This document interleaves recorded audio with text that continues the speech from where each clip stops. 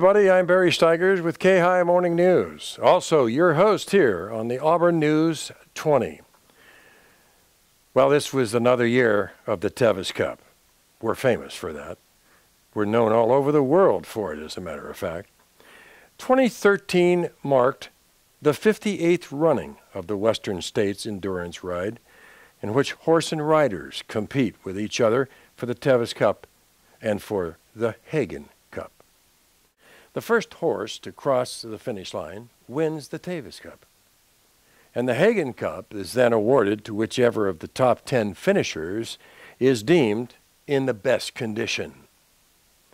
Starting in Squaw Valley and then ending at the Auburn Fairgrounds, the 100-mile Western States Trail, considered the toughest in the world. People come from all over the world to compete in this prestigious race. This year, an extremely hot year, temperatures above 103, the thunderheads in the mountains creating high humidity, and even more challenging for both horse and rider. Paula Johnston and the ACTV news crew was there, and now here is that report. Riding on the Western States Trail is an experience that will always remain vivid in my mind. The challenge of watching where you are going, to be prepared for any eventuality at any moment, is demanding. But the captivating scenery kept my mind occupied, trying to absorb everything.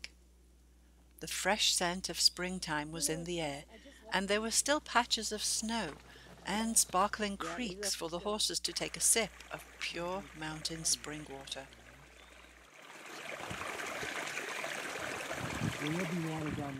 You can't take your eyes off the ground for long, though, as your horse deftly picks his way through broken chunks of granite. He's drinking now.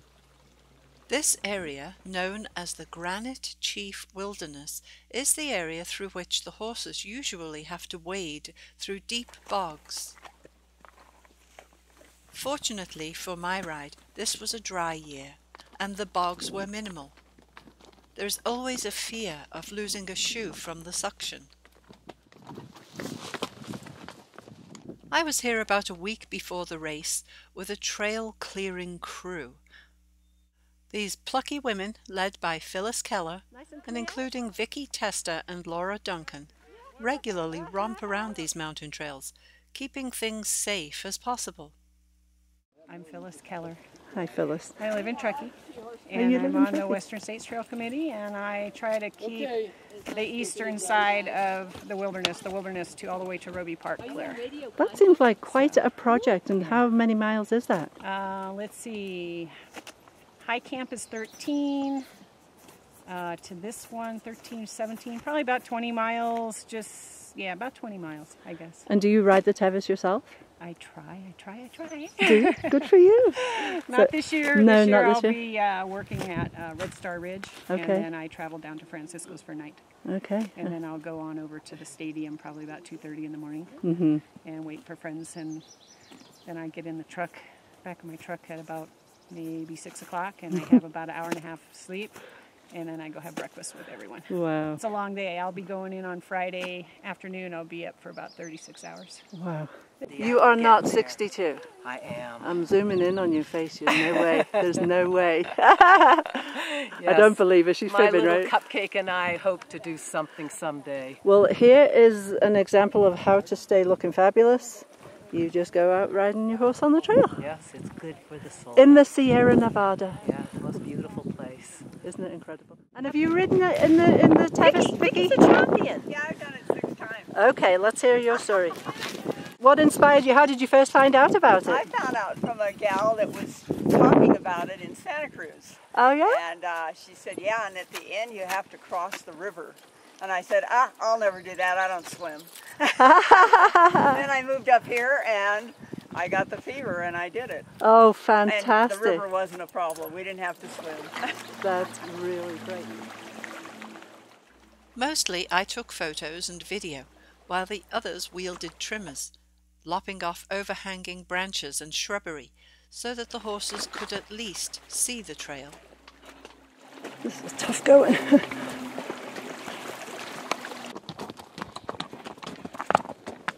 So this horse steers himself. Although I was riding an experienced horse, I found out that this is no easy task, and I was limping along by the end of it. But I would not have missed the opportunity for anything. I'm ready to try again next year, but I will be better prepared. It was interesting to listen to the stories of these veterans of the ride. And I hear the bear, but I never see them. Hmm. And, you know, I just respect the We fact just I'm see in their their house. poop. Yeah. Oh, see, yeah, about we 3 see or Yeah. 4 signs miles. and we hear, but we don't really see them much. Yeah, yeah. But on Tevis one year, I did see a bear. Did you? I was running up front. That's one of the treats of seeing a bear. And the bear Ah. ran in front of us for quite a ways before he went off. Before he peeled off. Yeah. Wow. On race day, my photographer and I caught the first horses to come through Robinson Flat at 9ish in the morning. It was already getting warm, but the horses all looked fabulous. Here we were seeing them in and out of the first vet check. Am I good? Let the rain, 30 seconds. Go like the wind, okay?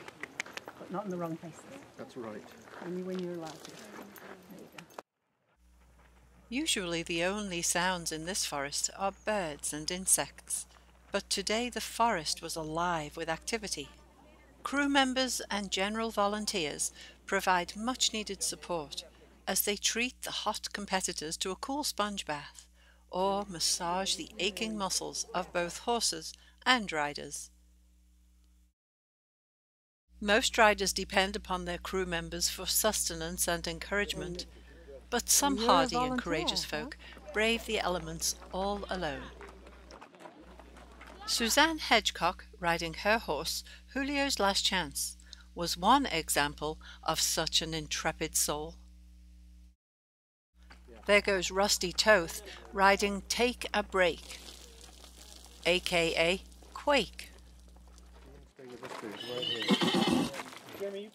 These two ultimately won the Tevis Cup. Close behind were Suzanne and Julio, who went home with the revered Hagging Cup, awarded to the top 10 finisher whose horse is considered in the best condition. Just got told she had to wait 14 minutes before heading out. He seems to love this. Really? Interesting. Fantastic. Good luck.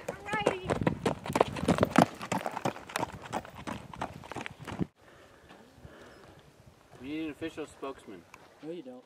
What happens here? This is the official out timing disc. Uh-huh. And here at Robinson Flat, the horses come in. They've done approximately 30 miles, give or take. They have a 1-hour mandatory stop here. And when they've gone to the vets have checked them for pulse and respiration criteria and also soundness criteria, and they have a card that gives their pulse in time. When they meet pulse and respiration criteria, their hour starts. So they come up, the horses then, after they sit for the hour, they come up here to the out timer, and we make sure that the time in their card is the hour, and then we let them go on the hour to go forward down towards Auburn. I see. That's our function here. Okay, great. And it looks like you've done this a few times. Yes. How many times? Enough. Too many to count. The awards banquet is an opportunity for past alumni of the race to get together and reminisce and share their awe for these amazing athletes, and for recognizing the many volunteers who devote countless hours to the success of the race. Joe Bailey, where are you? Come on up here. She's only been working on this ride for 50 years, that's why she's slow getting up here. Ro started, she was hired by Wendell Roby as a ride secretary. She's done endurance rides for many, many, many years. If you ever saw her ride, you could spot her riding ability. She's a wonderful, wonderful, wonderful rider. I'll go back to a story. I was riding the Drakes Bay ride, and I hadn't seen Ro for maybe 5 or 6 years. And I saw this horse and rider go across the beach, and I go, damn, that's Ro Bailey. Somebody says, how do you know that? Because it's just the way she rides. Very, very pretty rider. She's a past Board of Governors. She has 4 Tevis buckles, is that right, Bill? In 69, 72, 74, and 75. She really likes my husband. So he really should be presenting this to her. Yes, yes. That's all I've ever heard for 30 years. How's Ernie? Well, I'm fine, Ro. How in the heck are you? You know, that's Ro Bailey at her finest. She's been a part of SOS. How many years, Ro? Which is? Oh, never mind, you're old. That's all right. And I heard that one time you put a helmet on with a radio antenna on it from you were coming out of Roby Park. Is that where you were starting from? And you were riding your husband's ass? That's Ro Bailey at her finest. So Ro, thank you for all your wonderful dedication to the Western States Trail Foundation, the Tevis Forum, and being my very good friend, and Ernie's too. Okay, thanks.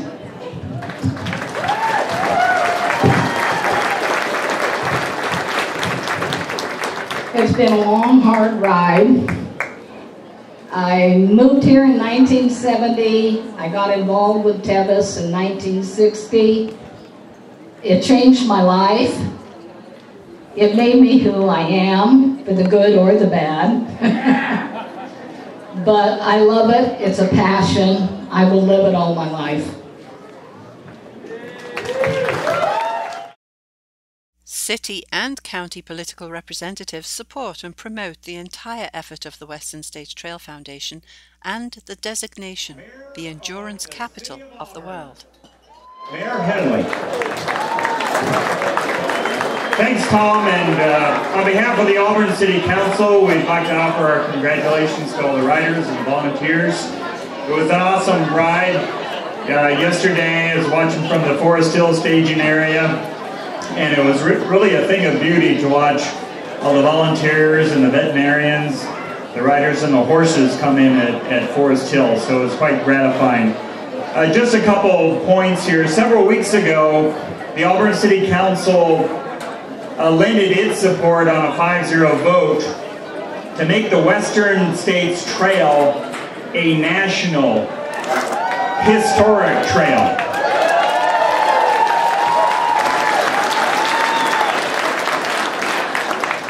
And there's so much history in this trail, from the Native Americans to the connection between the gold fields of California to the Comstock Lode in Nevada, to the registration of historical places at the Mountain Quarries Bridge, Last Chance to Michigan Bluff. There's so much history that the Western States Trail deserves to be recognized by the U.S. Congress as a national historic trail. And I think this trail should definitely join the Lewis and Clark Trail, the Mormon Pioneer Trail, the Oregon Trail. The Western States certainly deserves that designation. And we as the City Council supported moving it forward at the federal level because we believe that it will help all of you raise funds to provide more access to people, to events on the Western States Trail. So we believe it's an excellent move forward. And we're also going to, as a City Council, support your efforts at the Auburn staging area, the finish line, to do your Wall of Honor, to recognize the history of this great ride, as we have in Central Square. As the endurance capital of the world, we take great pleasure in both the Western States Run and the Tevis Cup. So I'm going to offer a mayor's commendation to Kathy. And this is from the City Council. And it recognizes, you know, the wonderful bet that Wendell Roby made in 1955 to prove that today's riders and horses can have as much endurance as the pioneers. It was a great bet, and this is the premier ride in the entire world. And also, we wanted to recognize the dedication of all the volunteers and the veterinarians and the riders and the horses to make this amazing ride come true. So on behalf of the Auburn City Council, we offer our congratulations for the 58th Tevis Cup ride. Thank you.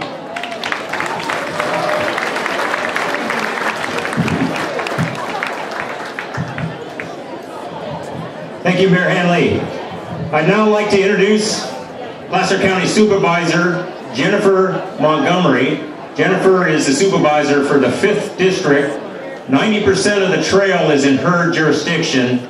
She is an ardent supporter of the Western States Trail Foundation, and many of you that rode might have seen her yesterday at High Camp. She's volunteered for many years. Jennifer?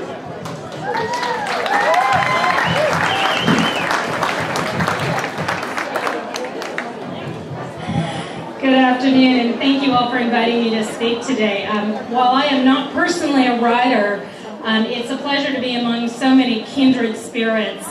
I truly share your love for the trail, for the mountains, and for the ride itself. And it is really, honestly, a blessing for me every year to be able to participate as a volunteer. So I thank you from the bottom of my heart for letting me be part of this. Many of you probably don't know, but Placer County was incorporated in 1851. The Tevis ride has been around for 58 years at that time. So over a third of the history of our county has been involved with and associated with the Tevis ride. And it's one of the premier events in the world. It's the original endurance ride, as many of you know. And it is an incredible economic driver and an asset for the county of Placer. So just personally and as a political representative for the county of Placer, I can say that, I thank you all, because this is an incredible event for you, for our county, for our state, and just for our reputation worldwide. So again, my thanks to you, and as long as I remain your representative, my staunch support for this event and the trail itself will continue. Similar to Mayor Hanley, on Tuesday I'm bringing a letter of support to the County Board of Supervisors at our next Board of Supervisors meeting in Tahoe to ask our federal representatives to back the historic trail designation. It is really critically important for the protection of this trail and the continuation of this historic event.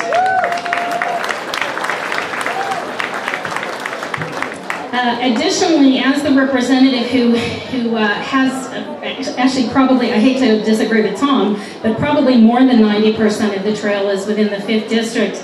I'm continuing to work with the Western States Trail Foundation for new staging areas along the length of the trail. Right now it's pretty much just accessible, as you know, from the far western end and the far eastern end. We need to change that. We need to make sure that we have additional staging areas for the equestrian community, and I'm working hand in hand to help do that. Also working at the county level to make sure that we bring in some new public and private partners in this event and in support of the trail. On the east end of the county, I live on Donner Summit, and I will tell you, 58 years, and there are people who have absolutely no idea that this event goes through our community. And so I'm working with North Star, Squaw Valley, the North Lake Tahoe Resort Association to try to get additional recognition and support in the far east end of the county, because we need to make this work. We need to make it work for all of us if we want our children and our grandchildren to be able to participate in this event. And it's my commitment to you that that's what I'm here for, to help you do that, to make sure that this continues for at least another 58 years and into the future. Usually when politicians like me stand up here, we say really nice things about ourselves, but I actually want to take this opportunity to thank the Western States Trail Foundation.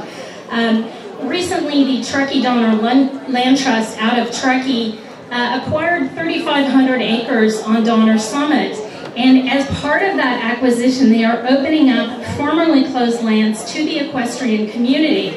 And the Western States Trail Foundation helped in that acquisition, both financially, they're helping in the planning and the development of how we use that property. Stay tuned. It's going to be just an incredible asset for all of us, and I welcome you to come up and use the trails. They're open now in Soda Springs on Donner Summit, so get up there and use the trails. Bring water. It's a dry summer. Thank you, Jennifer. You're welcome. So as I said, you know, this acquisition will open almost 3,500 acres of formerly closed land to the equestrian community, among others. This is really going to be a win-win. And the real benefit of this is, many of you will recall, in 1983 we were unable to go over Squaw Valley because of the snow. The acquisition of this land offers the opportunity in the future for a staging area on Donner Summit in case we can't go out of Roby Park and over Squaw Valley, but it would allow us to continue to run the Tevis Cup traditionally out of the Donner Summit, Soda Springs area. So I think it's really an incredible asset. I would ask you all, if you have not already, there is a website that says, I believe it's called the royalgorgefuture.com or .org, I'm sorry, and you can go on there and add your input to how you want to see this area used, how you want to see these lands and these trails used. It's important that the equestrian community's voice is heard in that, so please make sure you do that. Again, it's royalgorgefuture.com.org. Sorry. But also just want to wrap up by saying thanks to everyone at the Western States Trail Foundation, thanks to all the riders, the crew, the mounts who often go unthanked, but without them, none of us would be here. And again, absolute true delight. So look forward to seeing all of you next year and more. The event attracts international attention and is good for the local economy. Standing next to me is a Tevis competitor. What's your name? My name's Rose Ross and I'm from Australia. Well, I was going to say, you don't sound like you're from these parts. No. I've come over here to listen to your lingo and ride your beautiful course. You've come an awful long way to do this. What made you decide to take this on? It's been in my bucket list for probably 30 years, and I thought, you know, I've got to do it because, you know, one day they might close the trail and that'll be the end of it. And so I've been here just on a month now, conditioning myself. I've been out in Utah in the heat, riding the horses in the middle of the day. It's been 110 degrees, and hydrating myself and getting to know the horse. And anyway, so yeah, we turned up on Tuesday, and you know, this is amazing country, and it has to be one of the most unique endurance rides, we call them in Australia. Yeah. They call them a race here. Yeah. Rides here anywhere in the world. It is just amazing. Right. Absolutely. Wow. Who would have thought that Lozzie came all this way and I was 11th? I just picked by the post for the 10th to be in the top 10, but crikey me, you know, listen. You're very, very lucky, all you Americans, to have such a beautiful trail, so much history, and, you know, to maintain and keep the trail open and stop the greenies from closing it. You know, keep working at it because, you know, you are so lucky. And I'd just like to thank Christoph and Diane, Carla and Rhea, Doug and Nicole, and my mother gave me a surprise visit when she turned up, you know, the afternoon before the ride started from Australia, you know. Just dropped in to say g'day. Anyway, I'd just like to thank all the volunteers and all the organisers, you know, job well done, keep it up. And I can't really say come to Australia and ride a course like that because we can't put something on like that. Congratulations. I have a couple questions for you. Do you have mountains like that in Australia? Oh, they try and call them mountains, but they're only little antholes, really. Do you have canyons like that in Australia? No. But you have red dirt like that in Australia? Plenty of. Thank you for coming all this way. Yeah! Really good. And I said, Sue, you know, you can show this horse your best. And she said, I came here all by myself. I don't have a crew. I can't stay up all night and tend this horse and walk him. And I said, yeah, but this horse is really in great shape, and you really ought to And I don't know how she did it, but she did it. And Sue, I told you, Sue.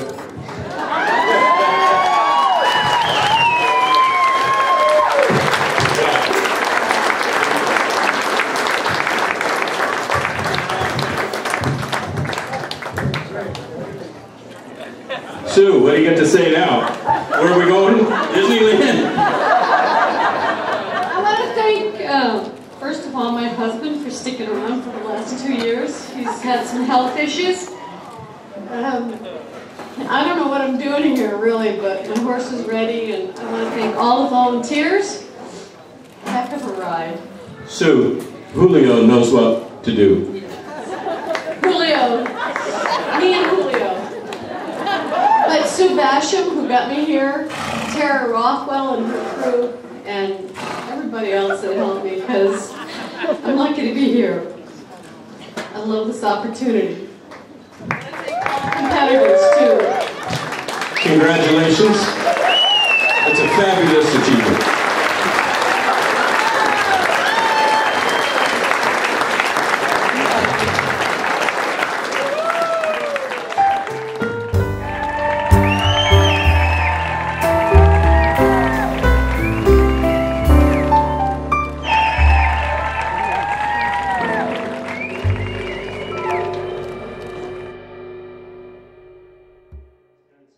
Second place, Jennifer Waite, remembers how it was the night that she and her friend Jennifer Smith were ahead in the race, when out of the moonlight came Rusty, riding Quake.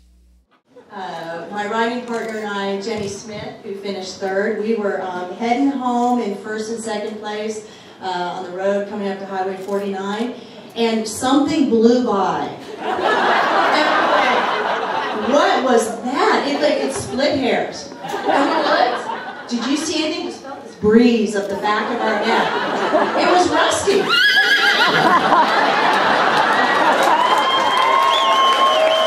Congratulations, Rusty.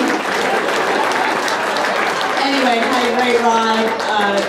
Couldn't have been better. Ride of a life, particularly with my horse here, Zoe. I bred her, raised her, have had 9 years of blood, sweat, and tears with her, and she was all in yesterday. I couldn't be prouder. Thank you. Riding a horse called Take a Break. And Rusty would like to let you know that everybody gets his name wrong, just like everybody gets Chuck Scally's name wrong. It's Toth, like toast. And the way you can remember that is because if you're competing against them, you're toast.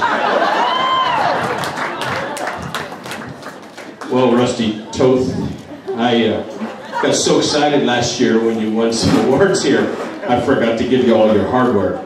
So they said, that's right. So along with the first place buckle, you get a medallion as a keepsake, and a medallion goes on the Tevis Cup. Congratulations on an excellent ride.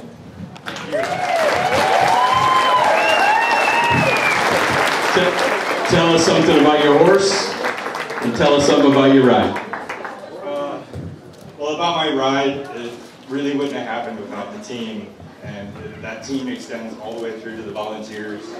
But my crew, we couldn't have done it without them. They're amazing, and I feel honored and fortunate to have such amazing friends to show up here and spend all day schlepping ice around for us. And my ride, this horse, you know, I came here wanting to do well, I won't lie, and with the heat and humidity, I'd kind of given up on it, and then I caught the poor Jennifer's at the lower quarry. And this horse has got the most amazing canter, and I knew it was almost over, so I dropped the reins and let him go. That's pretty much what we did the rest of the way in. It was an amazing ride, and I'm very thankful to have this.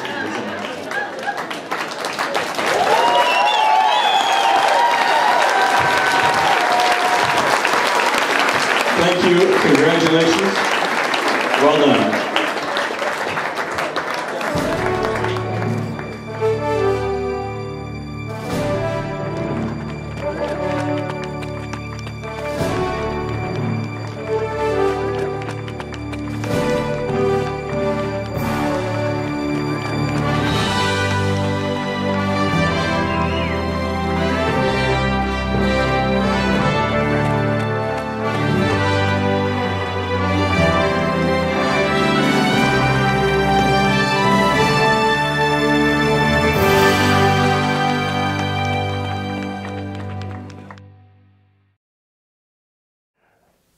the California State Fair is on. It's been a lot of fun. I took the cameras and went there for the first day. First, with the Placer County presentation. We're proud of that presentation because every year we get awards. This year, we got the Gold Award again, and we got 2 technical awards. Here is that report.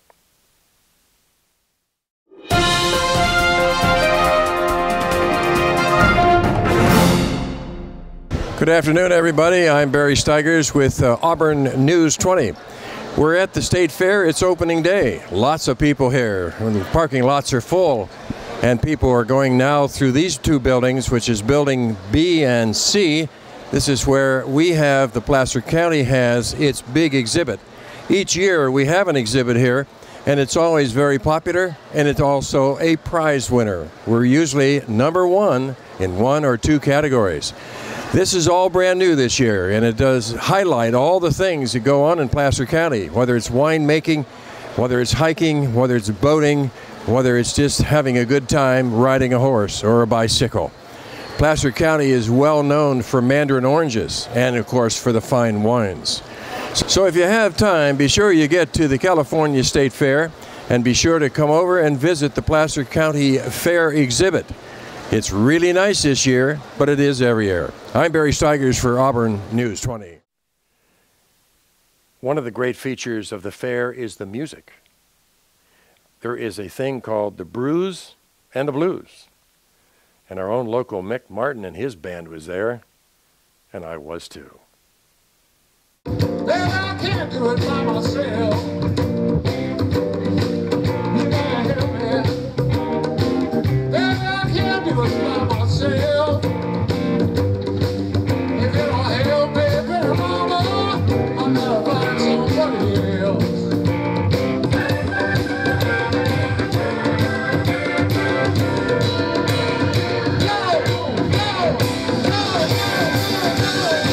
You walk with me, and when I talk, you talk to me, you roll, baby.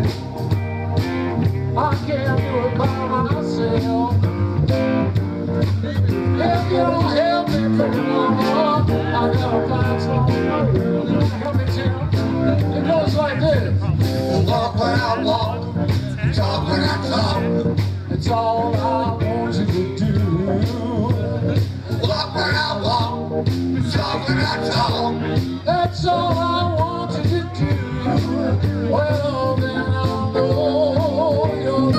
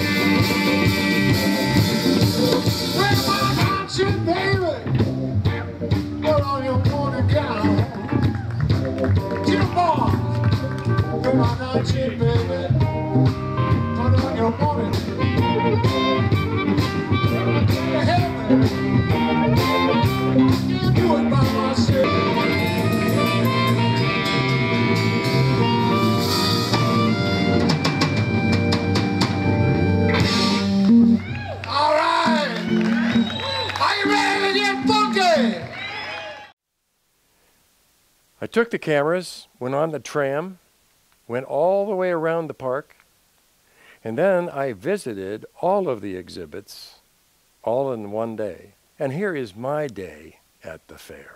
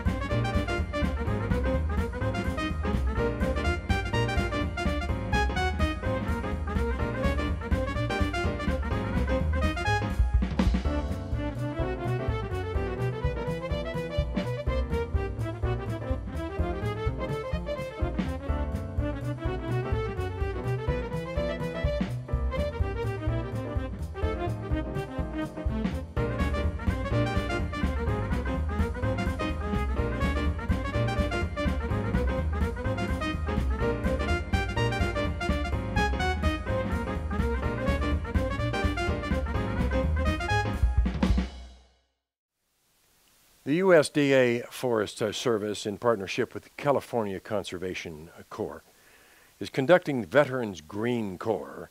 This is with wildland firefighters training in the Placer Work Center. This all happened last week in Auburn, California. The program will train 50 of the most recently separated military veterans to become wildland firefighters for us, for a variety of federal land management agencies, including the Forest Service, the Bureau of Land Management, as well as other federal and state land management agencies. Paula Johnston went along to see what this is all about, and now here is her report.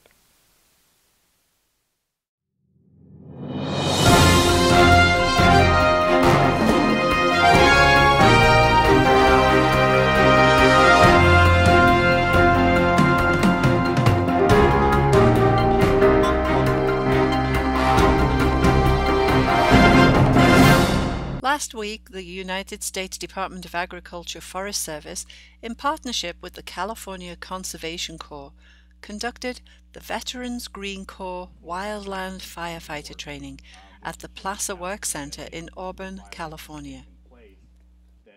On Wednesday, July 10th, an ACTV camera crew went along to find out what it all entailed. The temperatures were about 100 degrees and the heat was intense. Hi, I'm Paula Johnston with Auburn News 20, and standing with me here today is Brian Combs, engine captain off the Mendocino National Forest, and we're here with the engine crew, with the crews here, the veteran crews here, trying to teach them a little bit about hose lays and Type 3 engines and what we do with hose and how to run the hose out and spray. So there's a lot more to it than meets the eye, is there? There is a lot more to it than meets the eye. There's little tricks of the trade that you get. And how's this training going so far? Are you impressed with the group of people that you have? I have been impressed. You know, they're eager to learn. Sure that the fire is out. Also, cold trailing a fire can be when you think you mopped it up and you completely mopped it up. It might be getting down on your hands and knees, right? And feeling around on your hands and knees. I've spent lots of time fighting fire on my hands and knees, and right, and you're going to end up walking up and down steep hills with your fire line gear on and that back pump on. And I don't think there's such a thing as a back pump that does not leak.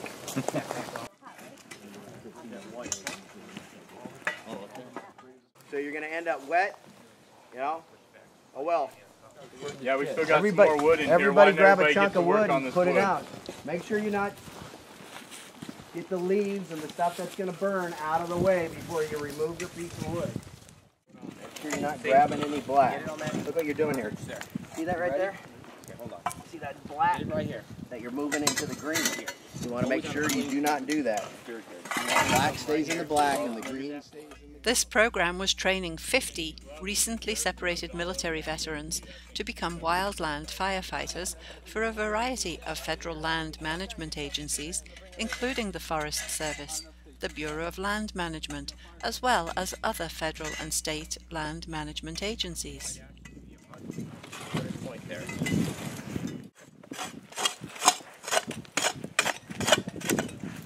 Good. Once you think that's good, Shepard. Right, there's a term out there called potato patching. I didn't know about this term until just a few years ago when I was working with a crew out of Tahoe. And potato patching is if you have a small fire, maybe you have a spot fire, you potato patch it. What do you think I mean when I'm saying potato patching? Every piece of dirt on that ground, you stir. You stir it up. You potato patch it. And you make sure, that way you make sure it's completely out. And as you're potato patching, if you have water, you squirt as I'm potato patching. See? And then right there, when it steams up, what does that tell you? There's heat right there. It's not out, is it? So let's better get that area. Okay? I don't need to do this.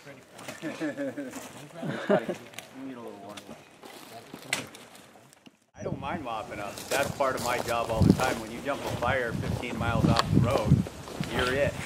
And so you're not only the IA phase, the glory phase, You are the mop up in the crawl through phase, and actually that's one of my favorite jobs. I like it. It's fun. Take pride in it. It's a zen activity. In firefighting, there's probably 10% of glory. You think there's 10% of glory out there, maybe? The other 90% is hot, dirty, physical work in extreme hot conditions.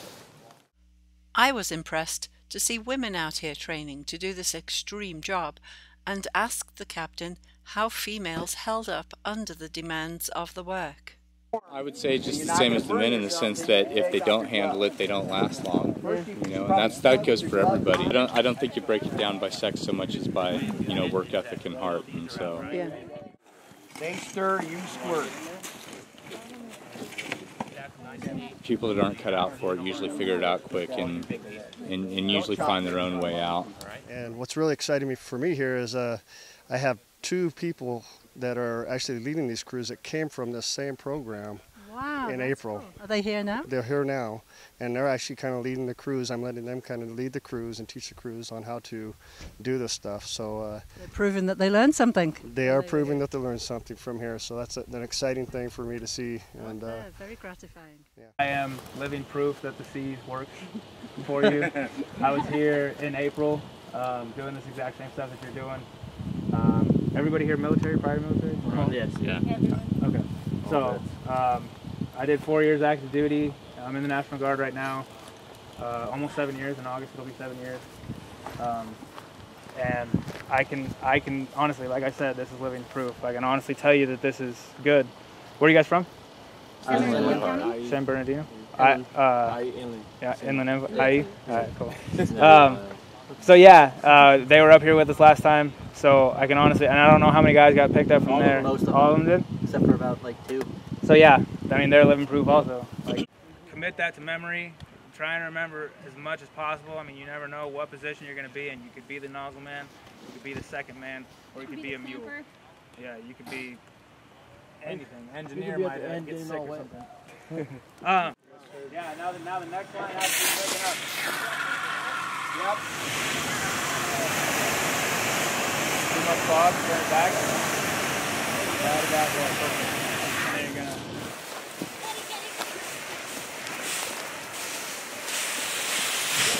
More. Push it, there you go. The nozzle man is going. That's it, keep going up, feet, keep going up. It is truly a win-win program, as the wildland firefighting organizations benefit from the high level of leadership and fitness standards that veterans bring to the table, while veterans are exposed to jobs and career opportunities with a wide array of fire organizations. To pick up hose out on the line and drain it at the same time. It's called a butterfly. And this way we can grab it and we can put it back up on the engine, and it's actually easily to be deployed again if we had to in an emergency. Yeah. But yet it's compacted up for us. That's great. And it takes a lot faster than having to try to roll a whole roll by your hand. Yeah, I guess you've got to always be prepared, huh? Mm-hmm. And then like that, if you can see, we have one of those on the back of our engine. We have a hose on the back of the engine. Yeah. That's already been butterflied. So if we had to go to somewhere else, we can put that up on that pole that comes off the back there of the engine there, and we can go drive to the next house, to the next spot fire, to whatever we need. And be ready to jump off and go. Next one. Ah. You're good to go. Any questions? Anything at all? I know everybody wants to run the nozzle and everything like that. We just don't really have the time. Or the water. So actually, I guess we do. We'll start to get into a little bit of more hose work. Up front, this is where you have your mobile attack. So you come up on a fire, and it's just a nice little thing, and it's stretched out a little bit of ways. This is your mobile attack. What you do with this, you pull the hose all the way out, charge up the hose with water, you're all the way out, and you start walking. And the engine's right behind you. They're driving, they're running the pump and everything like that, and you're walking, fighting the fire. You got another guy with you, up front with you, to kind of spot out, see what's going on, because your focus is on the fire and controlling the hose, the nozzle, water pressure. If you're fighting fire with an 1.5 inch versus an inch nozzle, 1.5 inch has more water, right? It's bigger, sprays out more water. So there's a little bit of a benefit and a little bit of a negative there. The benefit is you have more water on the ground to go out. The negative of that is you might use more water out of your engine if you're not very careful on what there is, because that engine only holds 500 gallons of water. Once it's 500 gallons of water is done, then you're having to send that engine back to go refill, or get somewhere, have somebody come refill you from a water tender or something like that to be able to get water. So the conservation water conservation is a pretty good key on either one of these packs.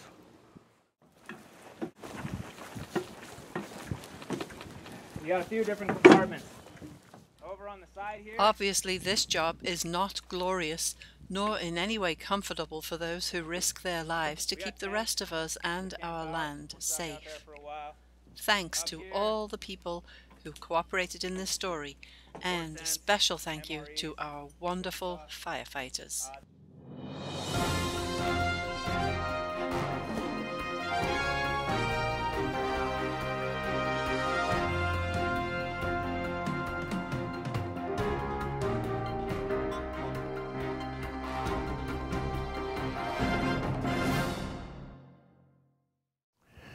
Now our weekly neighborhood beat with our own Paula Johnston.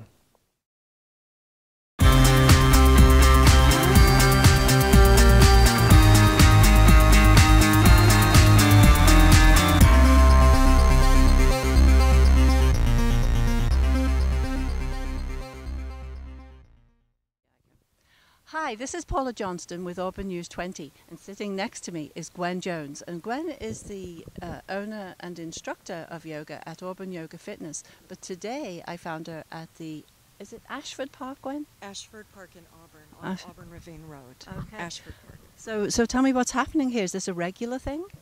We do this every summer. We are having yoga in the park. It's a gentle yoga class from July all the way through September 30th. So we have enjoyed this park for 5 years, and this is our 5th summer, and we're very happy. Initially, this yoga class was the idea of 2 of my students who take on Monday morning.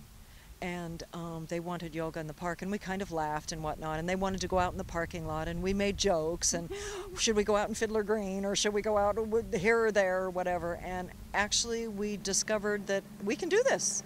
And we started it, and it's been very successful ever since. And it's really, I thank them for it. What a great idea! Somebody had a wonderful idea, and I just partook of a slight amount of yoga, and it was just beautiful. The breeze is gorgeous, and we're right by this lovely pond. And I noticed even the ducks were getting into it. The ducks do. The ducks and the little swans, once in a while, they're used to people, and they come by and they visit us once in a while, and it's so peaceful and so beautiful. And there are parts of Ashford Park near the parking lot, for example, where we occasionally will do our yoga class, where the genre is slightly different. We might hear a little more noise from the street or something, and we decide sometimes to move over here if the lawn is dry enough, which it was today, and we are near the pond. It's beautiful. The ducks visit, and behind us we have the doggy park. Couldn't be better. That's perfect. Ashford Park is famous for the doggy park, and it's very, very popular. People come here early in the morning, they park and they spend their time here, and they usually leave by 11 or 12 before the heat, you know, gets to the puppies and whatnot. And it's absolutely beautiful. We hear birds, we hear dogs, we see the clouds moving overhead, the sun is coming in, and we're just enjoying the sun and saluting, and it's great. Very rejuvenating. And I noticed there's a children's playground. Do people ever show up with their children and have them play on the toys, or do people generally leave their children home? Generally, children are left home. They're not actually allowed to attend class. However, we have had several people attend class, and we can watch the children as the class, through the class's entirety. So we can watch the children right here at the park, and they're playing on the swings and the monkey bars, or whatever they're called. I can't really remember, it's been so long. And they enjoy it very, very much. So we can be in view of everything, and the children do not leave the park. So that's very nice. Okay, and do you welcome that, or do you prefer people not?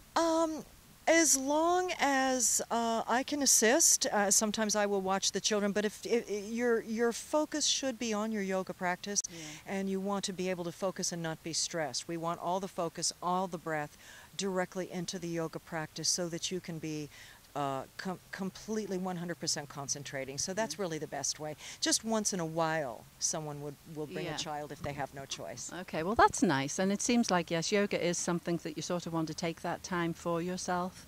So it'd be kind of nice if you don't have to focus on your children, but there is that option if necessary. Yeah. Oh, that's lovely. You want to focus on yourself. That's what yoga is about. We focus on our body, we focus on our mind, we focus on our breathing. Yes. And it just, with that progressive practice, it just all gels, and it is your own time. It is your own special time of growth and rejuvenation, really, in the body and mind. So it's just terrific. We love it. It is very special, very important time. I've learned that. Good morning, ladies. Good morning. What's your name? Ellen. Ellen? Yes. Have you been coming to this yoga in the park very long? Nope, this is only my second time. Oh, really? Yeah. And what do you think of it? It's very relaxing and just very peaceful. I noticed even the ducks were relaxing here next to you. Yes, they're very friendly. Seems like the atmosphere must be sort of spreading. And are you a regular yoga practitioner? I've done a lot at home by myself, but it's much better with the instructor. Yeah. Yeah, I agree with you on that, because she can kind of guide you and let you know where the body parts are going the wrong direction, things like that. Exactly, yeah. It really makes a huge difference having somebody tell you. Yeah. Well, thank you. Thank you very much. You're welcome. What's your name? My name is Elisa. I've never done yoga outside before. Oh, really? And it's like, it's this wonderful, I can feel the breeze. You know, you can feel the breeze too. Yes. Yeah. The breeze does feel lovely.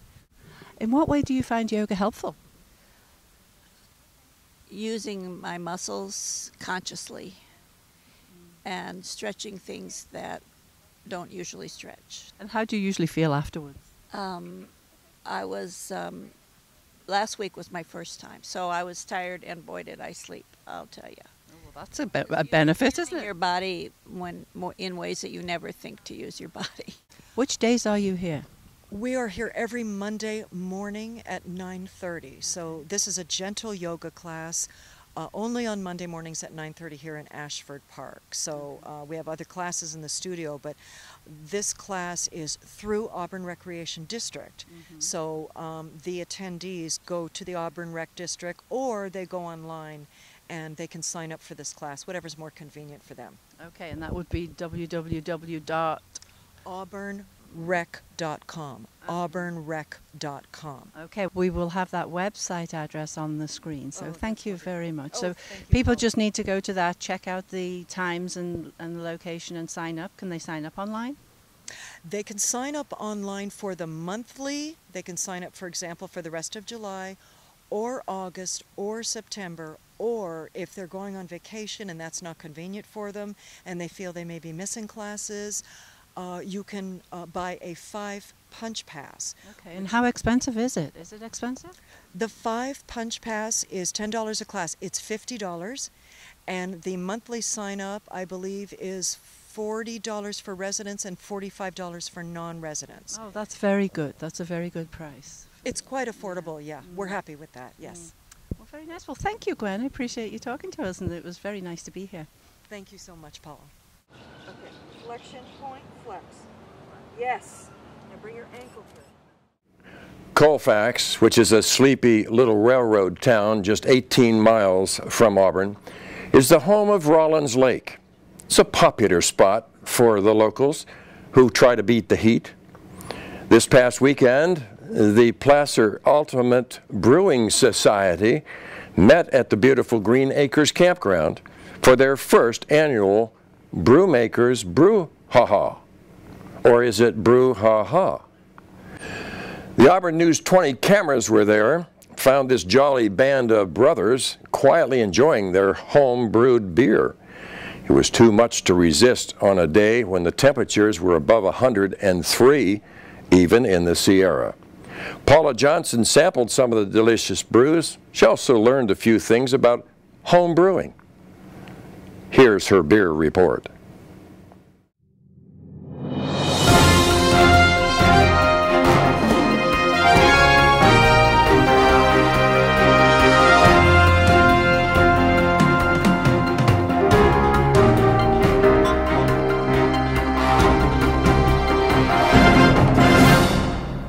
this is Paula Johnston with Auburn News 20, and today I'm up in Colfax at the Rollins Lake Reservoir. Is it a reservoir that's here?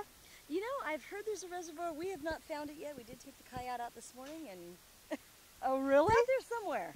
Anyhow, I was going through this field and I happened to notice a sign that says pubs, and so I was very curious about that. And with me here now is Cynthia. What's it, Cynthia? Cynthia Lee.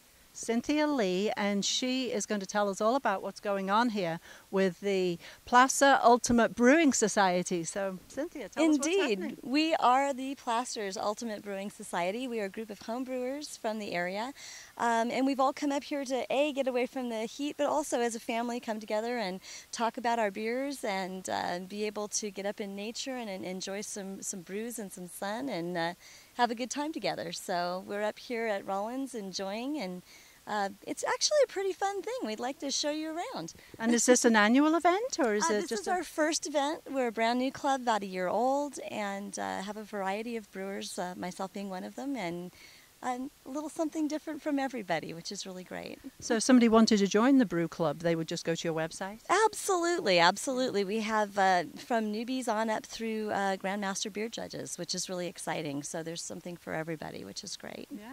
And which areas do you cover? We have, based out of Roseville, but we have people from Placerville, just about all the surrounding areas. Everybody's welcome. So there's a home for everyone, and they can join us anytime. And do you brew beer yourself? I do, actually, yes. I'm one of those people that likes to put a lot of interesting things in our beer. One of my favorites is a hibiscus passion fruit wheat. Oh, that sounds really nice. Coming from England, you know, I do like things in my beer too. I generally like lime juice or blackcurrant juice or something like that, but hibiscus, that sounds wonderful. Very exotic and great in the heat. Yeah. And do we get to taste some of that? Absolutely we do. Oh, I landed in a good spot right here. Well, shall we go on in and see what else you've got going on? Come right this way. Join us. Thank you. So now we're in the beer tent. Yeah? We are, absolutely. We have an assortment of brewers and beers, which is very exciting. So we'll kind of give you an idea. One of the ones I was telling you about is a hibiscus wheat. This is an imperial, and it does have passion fruit. What do you mean when you say an imperial? Imperial means that it's a very higher alcohol beer, a little bit higher maltiness, and sweetness.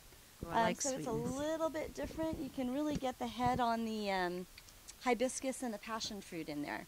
It smells lovely. Now, I'm a wine drinker, and when you're a wine drinker, you know, you do the... Absolutely. Absolutely. We do as well. Yes, we sure do. Makes complete sense. So here we go. I'll give it the ultimate taste test. Absolutely. Very nice. Oh, that's really good. Thank you. You brew that? Yes. And we have a variety of other types of beers. Some of them are a little bit more hoppy. This one is less hoppy. Hops was used originally as a preservative. So. And is this an original? It's a recycled bottle. It is a recycled bottle. We love these Grolsch They're tops. wonderful bottles, aren't they? Yeah. Those are great. It's delicious. How do you make that? You actually make a brew or a wort with grains, and you sift it through. So what's wort? That's like the...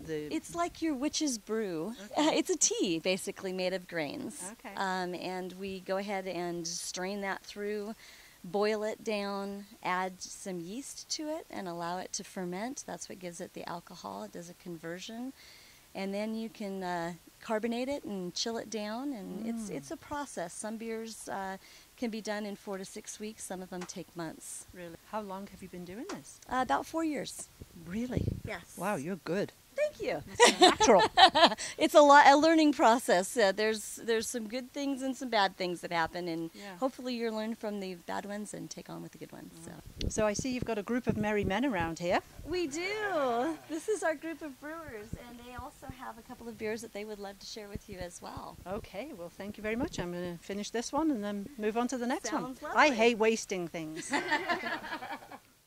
Hi, so you're Rick. I'm Rick. Hi, Rick. I'm Paula. Hi, nice to meet you. Thank you. Nice to meet you, too. And you're a brewmaster? Is that what you're called? We're not brewmasters quite yet. Oh. So what qualifies you as a brewmaster? I believe you got to go to school. Oh, really? To be certified, yes. School of Life or School of Hard Knocks? Brewing. School of, special school. Special school. Take a lot of tests. You could become a brewmaster, I guess, without going to school if you get qualified enough to brew at a brewery. Yeah. I would think a test would be, try this and how is it? That'd be the easy way. That'd be nice. That would work, huh? Yeah. So how long have you been brewing beer? I've been about 4.5 years. So same as Cynthia. Mm-hmm. Yeah. So you two are hooked up? Yes, we're married. Okay. So we do it all the time. Do you plan to start a business in this at all? Not right now. No, it's just a hobby. Just a hobby. And tell me what's happening here. We're just having a great time all hanging out together as a brew club, and we've invited other brew clubs to come as well. So we're going to do campfire singing tonight, and we've just been hanging out all day enjoying the lake. Getting some beer in there to make to grease up the vocal cords. Yes, lots of homebrew. So yeah, it's been a good time. Well, thank you. It's carbonated well, yes. I'm having way too much fun here. That's what we do here. We have fun. But I'm supposed to be working. Oh. We are working, right? You're right, right. Excellent, yeah. Yep, the elbow's getting more and more tired as I work this hard. So what's your name? My name is Jason Williamson. Everybody calls me J-Dub. J-Dub. J-Dub. J-Dub. Okay, did I get the accent right and everything? Do I have an accent? No. Oh, good. So tell me about this beer. This is a German-style Kolsch that I brewed some time ago. It should be a very light, refreshing beer, and Kolsch is traditionally brewed in Cologne, Germany, and I'm not sure you can even call it a true Kolsch unless it is. And so, can you say that name slowly? Kolsch. K. I think it's Kolsch. Is it Kolsch, guys? Yeah, okay. yeah, Kolsch, yeah. And it means? Good beer, I guess. Oh, yes, I agree with that. That's true. Yeah. So. And how long have you been in this business? I've been brewing for just over 2 years. Yeah. Yeah. My wife bought me one of those little Mr. beers, right? I've always been interested in brewing, and I've always loved to drink good beer. And so for Christmas or my birthday or something, one year she bought me this Mr. Beer. Well, it sat around and I never used it or anything like that. And so we were cleaning the garage one day and she found it. She's like, you see, I bought you this and you never did. And so I was like, okay, that's it. And so I went inside from cleaning the garage and I brewed my first beer, and I've never looked back. And it's gone way far beyond the little Mr. Beer kit. and is your wife glad she got it for you, or is she having second thoughts? I don't know. You'd have to ask her. Oh, she's actually here too. Somewhere. Polishing the new brewing equipment? Honey, I'm home. Yeah. So this is an annual event, I hear, or it's hopefully going to be? Yeah. This is an annual event for us, the first annual here for us this year. But it's been great being with this group of people.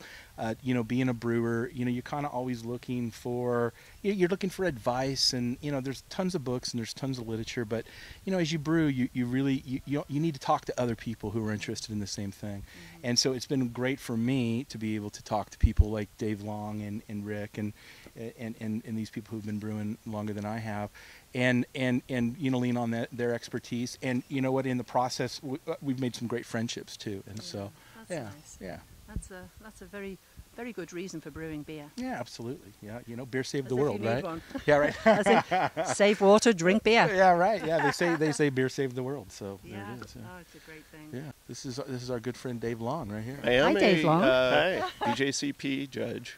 What's that? That's a beer judge certification. It's called Beer Judge Certification Program. Okay. So you can actually go through and get tested to be a judge in beer. So I've gone through that program and I've taken a test. And what kind of skills do you have to qualify as a BJCP? Did I get it right? Beer Judge Certification Program. There you go. You just need to be familiar with the styles of beer. Beer is brewed all across the world, so there's different styles of beer, and depending on the environment that the beer is brewed in, that's how those styles are developed. And so you need to be familiar with the styles of beer, okay, because you're judging all the styles, from one time or another. And right now in that program, there's over 83 styles of beer. Wow. And they're very different, unique styles. So you need to be very familiar. And if you move into, say, Brewers Association, there's well over 100, it's like 140 different styles of beer. Gosh, I would never have had any idea. I think I know maybe 3. Lager, pale ale, and dark beer. Well, what there else you is go. there? Well, lager really isn't a style. It's how, it is a style, but alone it's not a style. There's many lagers and pilsners. I see. Yeah. And so if you were to make beer that was that the materials were grown in this area. What style beer would be, a really good beer that you could grow here? Well, you could probably move into American ales. Would be very good, because the hops, as Mark was talking about earlier, the type of hops that grow here are they're very citrus. They call it sea hops. They got Cascade, Centennial, Chinook, Columbus. They have a characteristic that's they're bitter, and they've got a kind of almost a grapefruit citrusy flavor to them. And so those type beers would do very well. As a matter of fact, you hear a lot about West Coast IPAs. I have heard that term. So those are the very hoppy, citrusy beers that you hear about. So those hops are actually, growing up in like Yakima Valley, up in Oregon and southern Washington. So that's a prime They area like a for lot them. of moisture? Not necessarily moisture. As a matter of fact, the areas that they're really growing are dry and acrid, believe it or not. But they like water. They need water to grow. I see. So, but a lot of sunlight.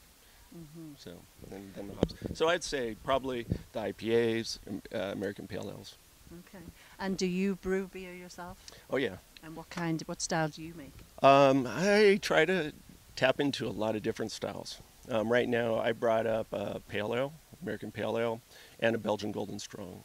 And see, I'm a lazy type person. These guys all brought up bottles, and that's too much work, so I just brought up kegs. Oh, you So really instead you're the of keg cleaning, 40, 50 bottles, I get to clean 2. Oh, So. that's smart, yeah. And this is really bad. My kegerator is right over there. It's plugged in. This is really tough camping. So. Is this the voice of experience? Maybe so. It was kind of a last-minute decision to bring up the kegerator. I'm sure they would have brought up kegs too. Yeah. So. Well, this is a fledgling sort of thing, and I imagine it's going to grow to be quite a successful event. I'm really hoping. I mean, the location is perfect up here. It's absolutely beautiful. I've never seen such a lovely spot. It is. It's a great spot, and it kind of, in a way, it kind of grew out of. I was with Cynthia last year and Rick, and we were all up at the Northern California Homebrewers Festival, NCHF, and it's up in Dobbins, which is kind of, I guess it's east of Marysville, up in the hills. Right. Yeah. And it's basically 2,000 to 3,000 homebrewers that converge and take over this campground. Wow.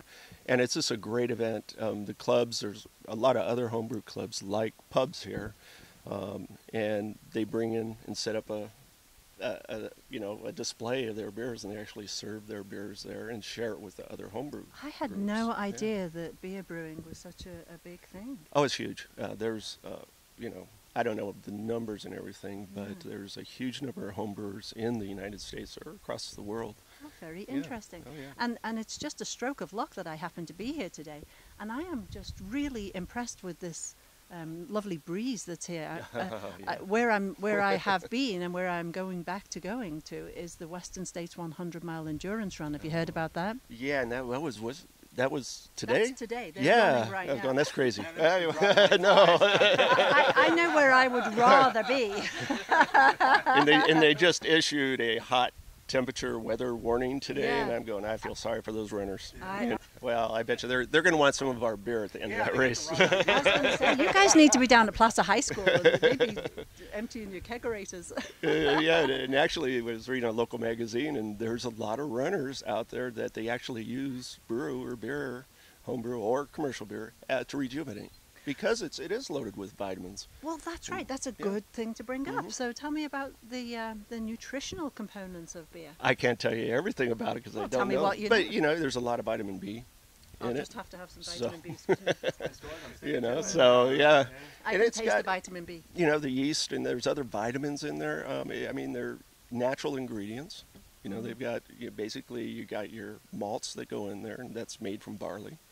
Okay, so you got wheat. Your hops is natural, and that has antiseptic qualities and medicinal type qualities in it. The yeast is loaded, packed with vitamins.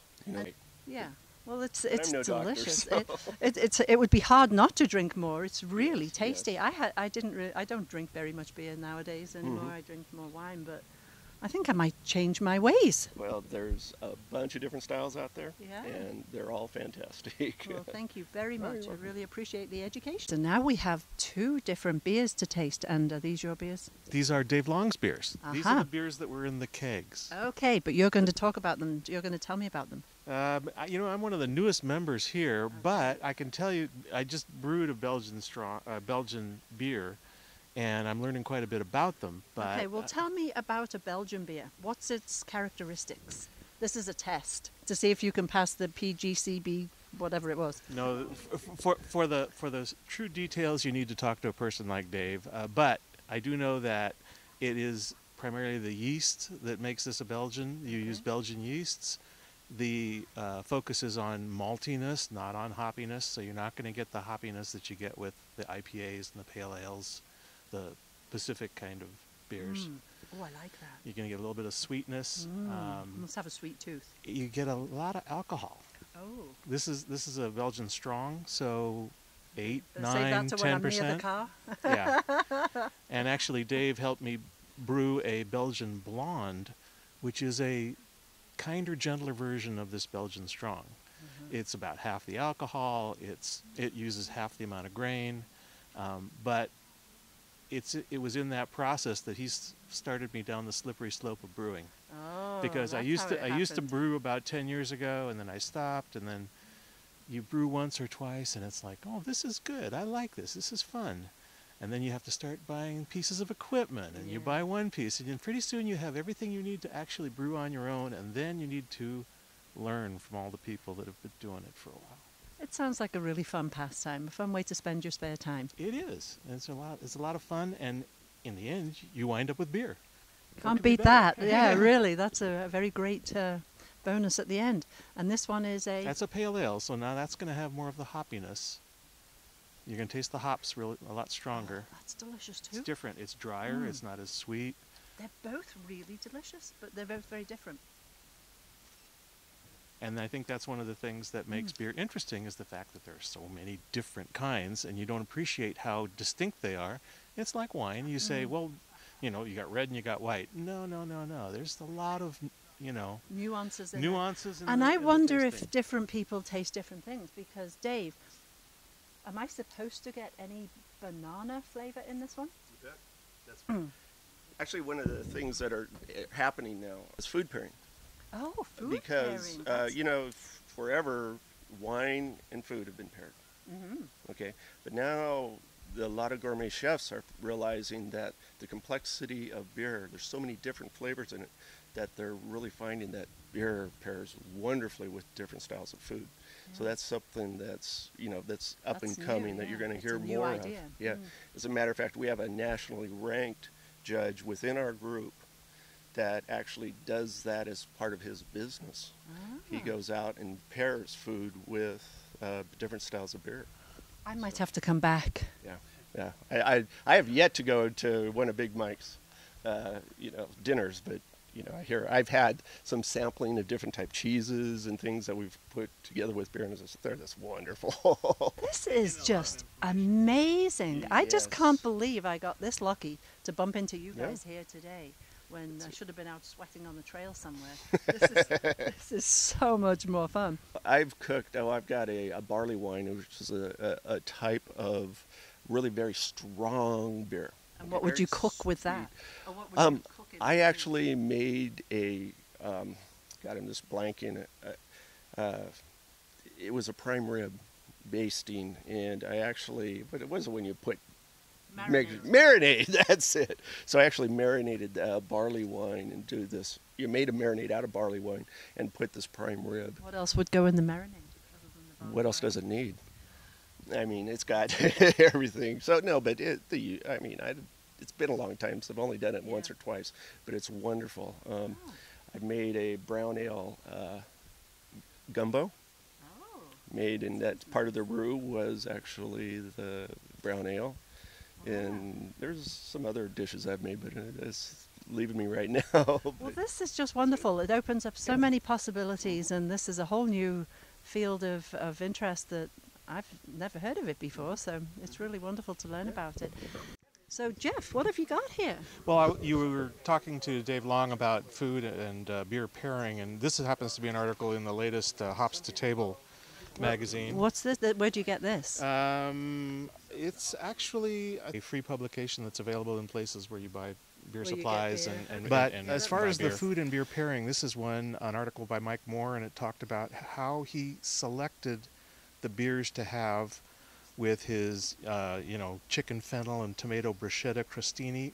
Why would you pick a specific beer to have with that? And he describes his reasoning behind the characteristics of the beer that he selected and the characteristics of the food and why they go together. Is there a short example that you could give us? Well, it says, okay, so for the one I just talked about, the crostini, it says, think of the two main food items to match here, the fennel and the tomato. And then he discusses how the fennel is a savory spice and it goes with certain kinds of hops, and that the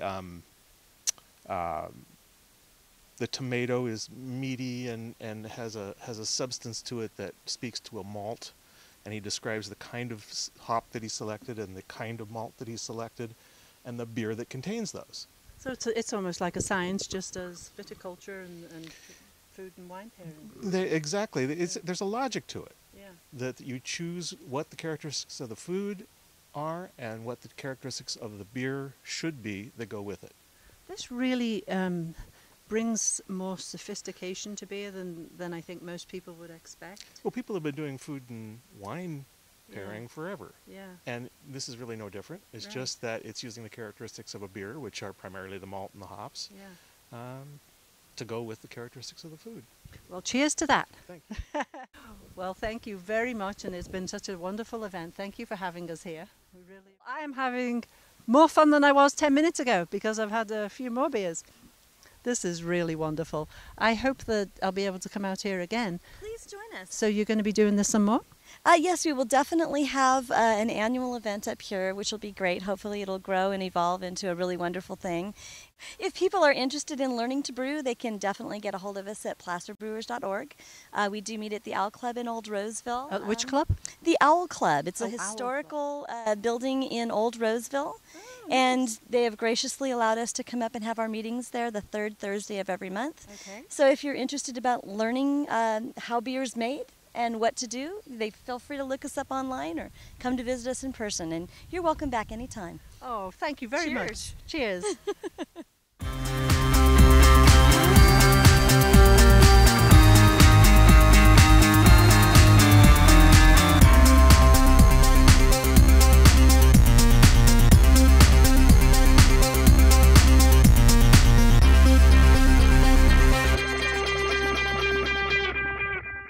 Thanks for being with us. I'm Barry Stigers on Auburn News Channel 20, also your morning host on K-High Radio.